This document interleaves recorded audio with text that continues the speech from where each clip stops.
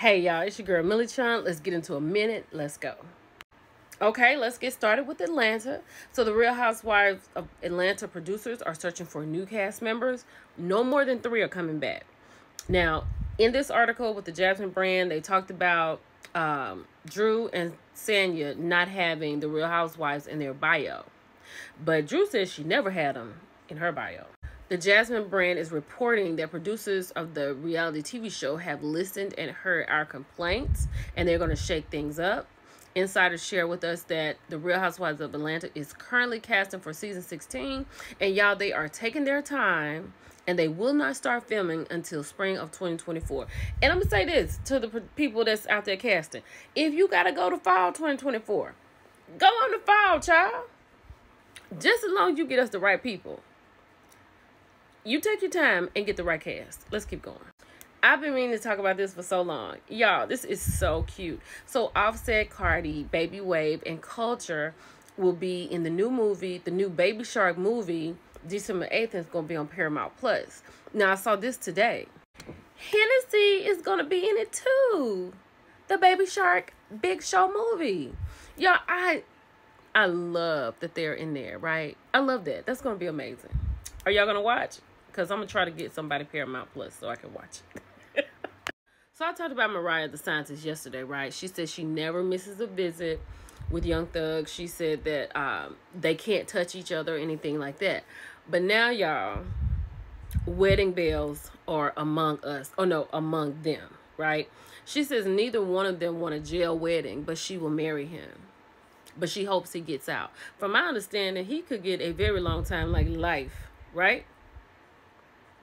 I can't believe we're here. I can't believe that. I can't believe that this is a real possibility. What do y'all think about this?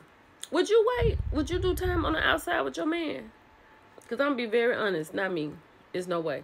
You ain't got no business doing what you're doing to get in there. So you in there, just go and stay in there. Child, we ain't really heard from Carisha, but she around here doing mommy and friend stuff. So you know she took the kids to the Dolphins game. Now she having a Friendsgiving with her friends. So she got Saucy Santana on here, baby. And hold on.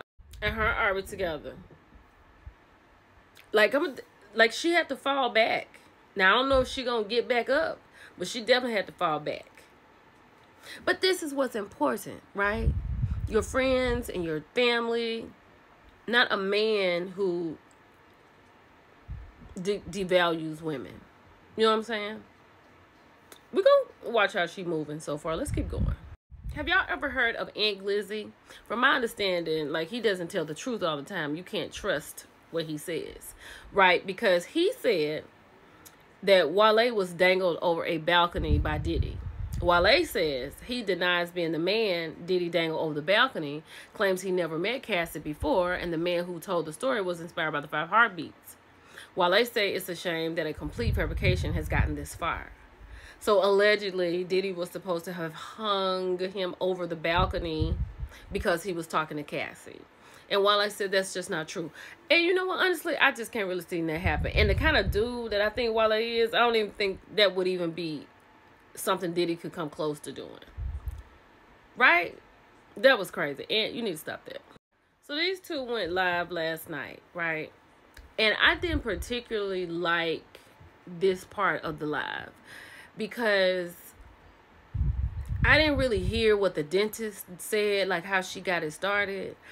But I heard what Quad was saying. And Quad was mocking Letitia, Sweet Tea up there. And I just, you know what I'm saying? People don't like Sweet Tea or whatever, but you can like who you like, but the girl really has not done anything to anybody, I don't think. And then we know that the dentist brought her on the show so Quad could get at her. I think, like, that's a lot for me. And they are getting at her. And she is feeling it. Like, she looks beat down sometimes. Let me see if I got this video. Down with times. The wife sat down with time and said, you know, some of that stuff that Quad said, the truth, some of that stuff, and Quad is right about the truth thing. Well, what is she writing this? What is she writing about? What do you think, like, what? He control, you know the whole thing we said, or the house we broken into, and you know, because I didn't turn on the alarm. That girl gonna Eat your ass, Quad, and I'm gonna be right there. I just don't like that. I think it makes Quad look bothered. You know what I'm saying? And she's an antagonist. So I don't like it, but that's just me. If you do like it, then that's you. I just don't like it. Let's think about Vanessa Bryant during this holiday season. Like, Vanessa has gone up against a lot of stuff, and she has won a lot of stuff in the name of Kobe for people who have done wrong or tried to take certain things. She has won everything. But she doesn't have her husband or her baby, right? So let's just really continue to think about her, keep her in our prayers for the holidays, because she just, she doesn't pop up in your mind all the time like other people, but she was on my feed, and I had to say something. Let's keep going. Shonda Rhimes is doing it again. This time she's going to do it on Netflix, right? The Black Barbie movie, a documentary. It's going to be on Netflix.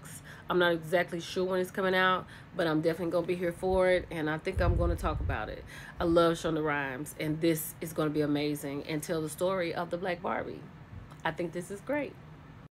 I can't wait to meet you all today, and I'm just really excited about it. It's your girl, Millie Chun, and I'll see most of you later. Bye, y'all.